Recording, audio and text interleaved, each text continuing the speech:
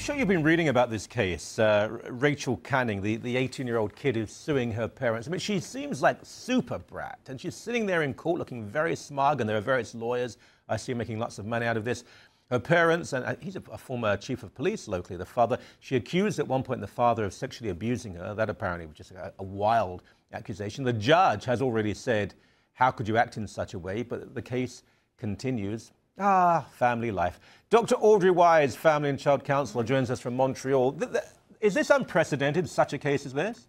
Well, I've never heard of this kind of case before, so stay tuned for the details, but it is quite extreme because my understanding is that, relatively speaking, the family got along more or less. We don't know all the details, we can speculate, but all of a sudden she decided to bolt from her family home, which is somewhat extreme. And it's really a pity for her, Michael, because she's about to graduate. Now, we know that adolescence is a time of crisis, and 1 month you're living with your parents and being told what to do to a certain degree, because that's what a parent's job is all about. And then suddenly you're off to college and you're on your own. So there is a bit of conflict there, you know, and it is it's just a stressful time for everyone. But having said that, this is a bit extreme because she's not really serving her own interests in the long term. And we know that it's the parents' job to love children, to care for them, to console them, to do anything, to get them out of a jam and to really educate them. But based on what I've read about this case, I can understand in this case where the parents are coming from, but we do have to remember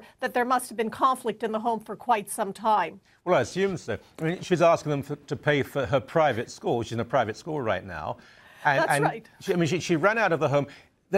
People are saying, who know the family, they are saying that they always were convinced it was a very good and close and quite loving family. There are lots of photographs of them together on vacation. The father seems to have been close.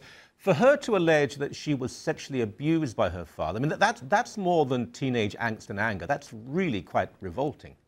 It's actually very sad because chances are these are the two people in the world who love her the most and will still, when all is said and done, do everything for her. Not only financially support her, but really take care of her and really have her true interests at heart. And these are the two people that she's antagonizing and alienating herself from. I mean, she's basically separated herself from the people who care about her the most. I mean, the people that she's staying with may be lovely people, but I don't think they're ready to take her on as their child for life. And many of the professionals that are involved in her life now are professionals. It's another case. As caring and as professional as they may be, let's get real. It's still another case on their roster. Yeah, I wonder if the people she's staying with are actually so tremendous, because it's one thing to say, okay, you can sleep here, but the first thing I'm calling your parents, you've got to meet with them, and then you try and speak to the kid and dissuade her from taking her real parents to court. So I'm not sure what sort of people are. Let's go beyond this case, because this is sensational and absurd and American in the worst form, and the lawyers, I think, are being very exploitative here. But when kids, as you say, kids can be stroppy at a certain age, how credulous do the police and the authorities have to be? I mean, do they have the authority to say, we don't believe you, you're being a pain, go home, we're not dealing with this case? Because I suppose their hands are tied. Well, in this case, you know, you made reference, Michael, to the fact that she said that she was abused. There hadn't been any abuse before. I don't, you know, we don't believe it, obviously, but it's not as if suddenly the father one day at age 16 or 17 started to abuse her. Presumably, there would have been a pattern of abuse. This girl also has siblings, and my understanding is that the siblings seem to be functioning well and they all get along. So why is this all of a sudden happening? If something terrible had been happening, it probably had been going on for a long time. My assessment, and I can only speculate because I haven't met with the family, is that she wanted a little bit more leeway. I mean, let's face it, kids want their freedom. She wanted to go out with her boyfriend, not do whatever household chores were assigned to her, stay out with her boyfriend later than her parents approved of. And I think that was probably the crowning touch.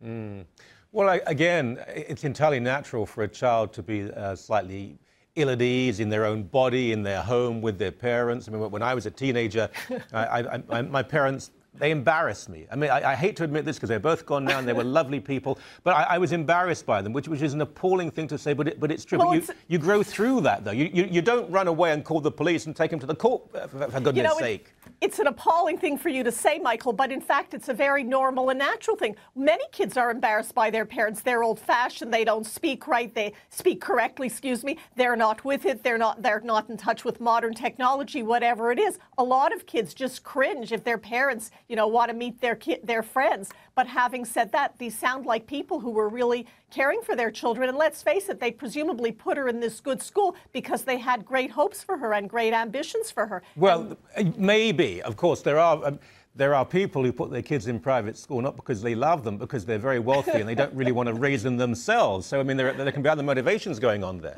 Well, in Miss Canning's defense, they say that she was a good student. But having said that, we don't hear about scholarship offers coming in, which we don't hold against her. But she obviously is a good student, and ideally, it's not in her interest. What she should be doing now is planning her future and not being busy with court depositions and all the other things that you have to do when you're busy suing people, let alone your parents. I mean, she's meeting with lawyers, going to court. That's not what teenagers, 16 and 17-year-olds, should be busy with. They should be busy with their activities, whether sports, schoolwork, piano, whatever it is, not being busy with courtroom procedure. I don't even care that much if they're busy with just having fun and going out to behave like this. And there should be, I really believe there should be a higher threshold within the legal profession for a lawyer to pick this case up, the money it would cost, I would think that the damage is irreparable now. How can the parents ever really trust and love and forgive? Maybe, but it'll take a wonderful counsel someone like you, I suppose, to put it all together. Appreciate your time. Thank you very much indeed. My pleasure. Always good to see you.